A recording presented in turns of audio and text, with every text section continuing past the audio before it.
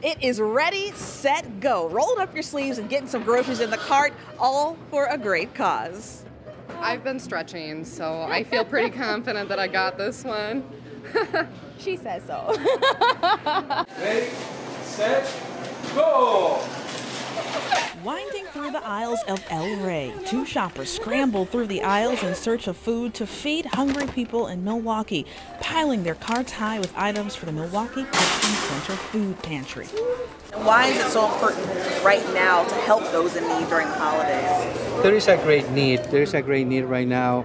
As we all know, a lot of families do not have basic needs, so this certainly brings that awareness with the community.